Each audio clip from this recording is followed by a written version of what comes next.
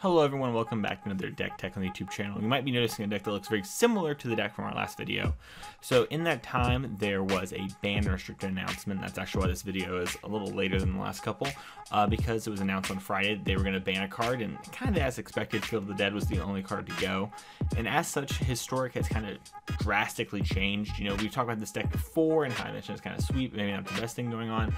I legitimately think this shell of cards is probably a top deck in Historic at the moment. And so I'm going to talk about it a bit more today, because one of the pieces of feedback I got from the last video was, while entertaining, wanted a little bit more conversation about the deck. So I figured maybe gameplay videos and these sort of deck things shouldn't be meshed together, but hey, it was an experiment and it was worth trying, and it sounds like some of you all actually had a lot of fun playing the deck, so I figured it might be a little more helpful to kind of talk about the deck today. I'm going to rehash a small bit of what we talked about in the last video, so bear with me, but if this is your first time seeing it, hopefully it's helpful. So this is red-black Lurrus.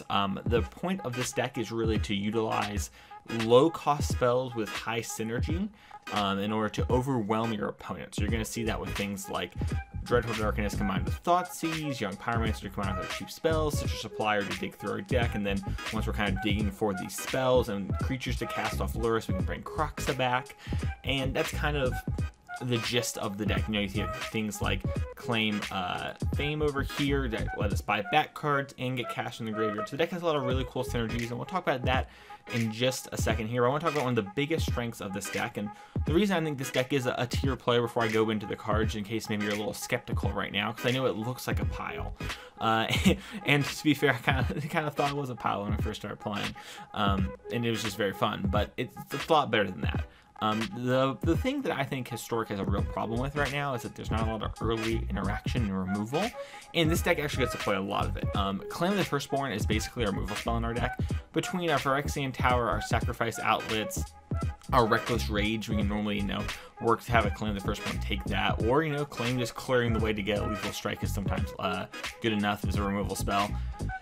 It's one of the premium cards in Historic, honestly, when it comes to early game interaction, and we get to play 4 of it and use it very effectively. I think that's one of the big strengths of this deck. We also get to play 4 of the single strongest card in Historic, and that's Thoughtseize. If there's any card that needs no work for it to be good, it's Thoughtseize, and we get to play 4 of it. And thanks to Dreadful Arcanist, we can combine these 2 cards and get a lot of mileage out of them. Really, you know, sort of having 5 to 6 copies, assuming, you know, you're going to find a Dreadful Arcanist and get to cast them and get it to hit. But it's very easy when your deck has Thoughtseize in order to clear away for a Dreadful Arcanist. You know, I like to joke that this deck has a Splinter Twin combo of Thoughtseize and Dreadful Arcanist, and to cast your Thoughtseize again.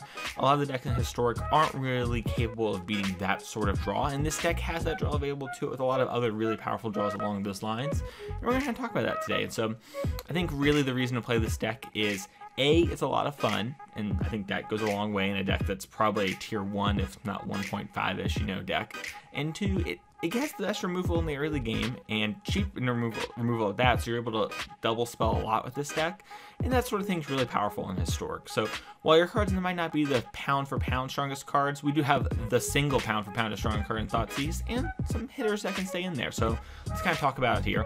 Reckless Rage is a new addition from the deck, if you saw the last video.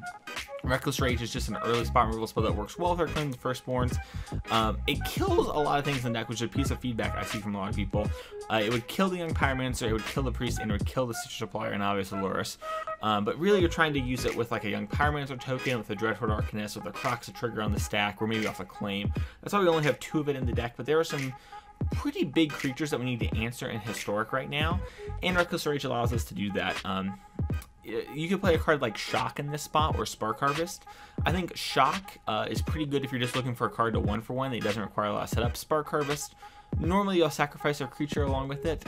It does have a mode that allows you to cast it for 4 more mana, and while our deck does have a lot of mana at times, since we have a problem of closing the door without Croxa, I still feel that Reckless Rage is the best for right now, just to answer the other decks, but I think Spark Harvest is totally reasonable. I think Shock is totally reasonable. One of the cool things with this deck is it's very modal, and you can do a lot of different things. We're going to talk about some of those as we go through the video like we just did now. Claim the Firstborn, we already kind of talked about it. It's one of the premium cards in the deck. It combos very well with Reckless Rage and Village Rites, which is our next card. Village Rites, this allows us to move through our deck. You do a lot of hold priority in this deck, so if you're not used to an arena, you need to click Control on your keyboard, and that way you can play your Croxa or something like that, and then hold priority, so before it's sacrificed, you can Village Rite it, or Reckless Rage it, or Phyrexian Tower it, and those sort of things. as a way to get ahead and really get more mileage out of your Croxa. Not going to talk much about Thoughtseize. It's great. It's really, really strong, and it's probably what allows this deck to be a deck. Stitcher Supplier. This is a card that I've people giving me mixed reviews on. It's interesting. A lot of people want to cut this card for something that's stronger, but normally the card they suggest works really well with Stitcher Supplier, which is Archfiend's Vessel. So I've seen some decks that are 4 Stitcher for Archfiend Vessel. You'll notice we don't have Archfiend's Vessel. I have found it to be a little lacking and really relies on Lurrus to be a card that's good. Stitcher Supplier really is only set up for the deck, right? Like, it helps set up a Croxa return. It helps set up a Dreadhorde Arcanist attack. It helps set up a Lurrus to buy back something. It's, you know, kind of cheap, so it's easy to use with our cards like Village Rites and Reckless Rage. But it really, if it hits well or your cards are kind of going, it reads a lot more like Divination or Ancestral Recall, allowing you to do a lot of different things. You know, when you draw a bunch of cards, and when you put a bunch of cards in your graveyard and you bring back an early Croxa, right, that's basically Ancestral. It's just so much card advantage. You're moving through so many cards. It's so powerful. You know, one of the strongest things this deck can do is turn 1 Stitchers, turn 2 Croxa, turn 3 Phyrexian Towers, sack your Stitcher, bring back your Croxa. And that play is something that happens with this deck a reasonable-ish amount of the time, so I think Stitcher Supplier earns its spot in the deck, but Archfiend's Vessel has just been a little lacking and a little too reliant on Claim Fame. 2 claims in the deck that are both 1 mana make it very awkward, and Lurrus for my taste, but totally where people are coming from having that card. When you do bring it back early, a flying 5/5 is really big.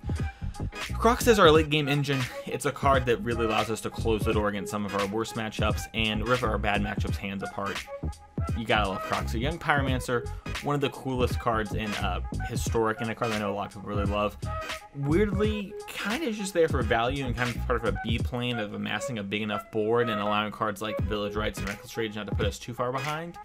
But a pivotal part of the deck and something you're gonna be pretty happy to have. Dreadhorde Arcanist, one of my favorite cards from War of the Spark. Very strong, and as we mentioned already, we have a lot of really cheap 1 mana interaction, and Dreadhorde Arcanist works really well with those cards. Priest of Forgotten Gods is a little bit of a weird one in our deck. Our deck needs to kind of churn and move through things, and Young Pyromancer combos really well with this card. Croxa combos really well in the front half with this card, so Priest is in here as a way to kind of answer board states, churn through the deck, and allow us to keep double spelling. That's why you're only going to see 3 Priests. In past builds, we had some in the sideboard, but with the changing meta and auras kind of going down, you're not going to really want Priests. If you see auras come up, I suggest putting a Priest on the board and an Innocent Blood. Then we have Claim Fame. This is one of the cooler cards added from Amonkhet into the deck. Allowing you to return a 2 CMC creature from your graveyard to the battlefield is really strong. This is why you kind of see people play Archfiend's Vessel, is, you know, that and a sack it to like a Phyrexian Tower and you Claim Fame it. You know, then you like Fame to haste the demon. It's very strong. This card, it's just kind of a value piece, allows us to bring back the pieces we want. Sometimes you just Fame back your Croxa to rip your opponent's hand apart in the early game. That's very strong. And sometimes you buy your Croxa back via its escape cost, and then you just Fame it, and you know, you kind of smack them for 11. It's a great way to close the door against the more controlling decks in the later portions of the game. Fame also does this weird thing where it allows you to cast spells that are a little bit more expensive with your Dreadhorde Arcanist. Since Dreadhorde Arcanist's cast ability is tied to its power, it actually allows you to cast the next card, which I think was a pretty smart addition that was found online, and so happy to see it here. It's Bedevil. It lets you destroy a target artifact, creature, or planeswalker. The deck actually has a problem post board against Grafdigger's Cage. That's why we have Goblin Crater Maker, which we'll talk about here in a minute. But this deck really needed some more removal, a little bit heavy hitter card, and having this card's very nice. And so now we have something we can, you know, kill off a problematic creature, problematic planeswalker. You know, maybe they're playing some weird artifact deck. Just kind of a nice little catch-all-ish card. And then combined with Fame here, we're able to, you know, Dreadhorde Arcanist it back, which honestly can come up more than you would think. You find a lot of ways to make your 1 mana spells come up, and having that option of Fame in order to like maybe Bedevil something, Fame your Dreadhorde Arcanist, Bedevil another thing, can be quite powerful. At this point in the video, you're going to start seeing the sideboard pop up. So, along with the sideboard guide, start with that. And so we're going to talk a bit about that right now. Duress is a card that we have in the sideboard for the combo matchups. Duress is a card that we also bring in for the control matchup. So there's some decks like New Perspectives, etc. in Historic, and the control decks are predominantly blue-white or Sultai.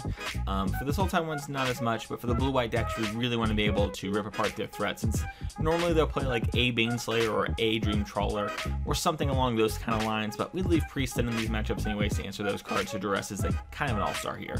Reckless Rage is a one-of. It's just kind of a nod to early aggressive decks. We have 2 Mire's Grasp as well to kind of go in this vein. Mire's Grasp allows us a repeatable kill spell with our Lurrus. I originally had Deadweight, but I was realizing Gruel and that sort of thing was popping up a lot more, and including the mirror where you want to kill Dreadhorde Arcanist a bunch. And so I put 2 Mire's Grasp as a spell that we can buy back off our Lurrus, so maybe not as efficient as some of our other spells, but the ability to recur with Lurrus really cannot be undersold. So that's why we have those 2 cards in our sideboard. Then we have Goblin Crater Maker. I want to touch on it right now along with the Mire's Grasp, because Goblin Crater Maker really replaced a Braid, which is a much stronger spell, kind of like how one of our kill spells like Innocent Blood or something is probably a lot stronger than Mire's Grasp.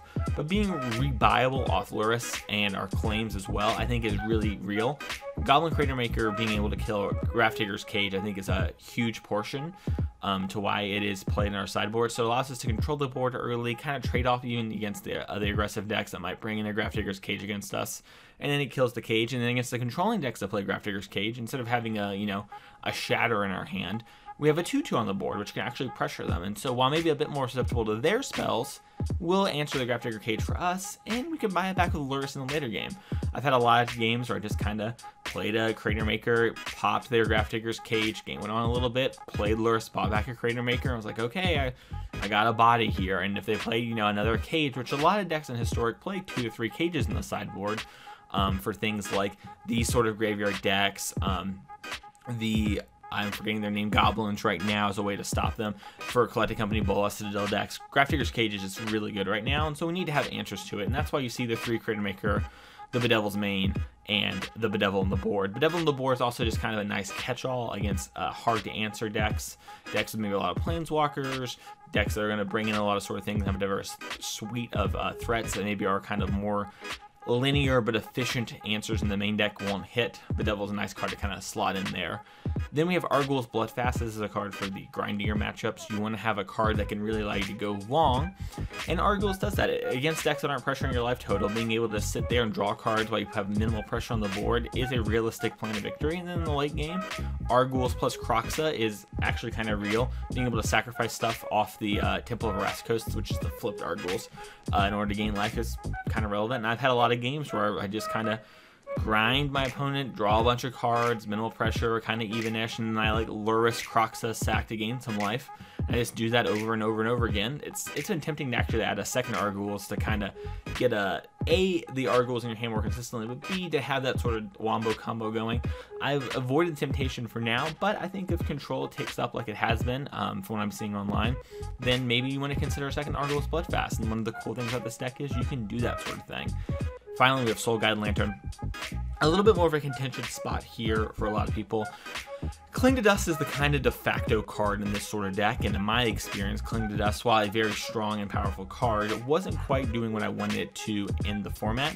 And Cling to Dust was just a little too slow, and while it's nice to be able to move through our deck a little bit and not be caught up, Soul Guide Lantern still allows us to do that with its draw card mode, and it's rebuyable off Lurrus. So while not as good at like popping a whole graveyard, like you just kind of won't do that a whole lot with Soul Guide Lantern, you can still use it as a form of mini card advantage like you would with Cling to Dust, and being rebuyable with Lurrus is nice. And a lot of times in the opposing matchups, you only want to hit a couple cards anyways. There's not a whole lot of decks where you want to pop the whole graveyard. In the decks where you do want to pop the whole graveyard, you're probably fine to do that and just lose out on the value that your deck would get from the graveyard.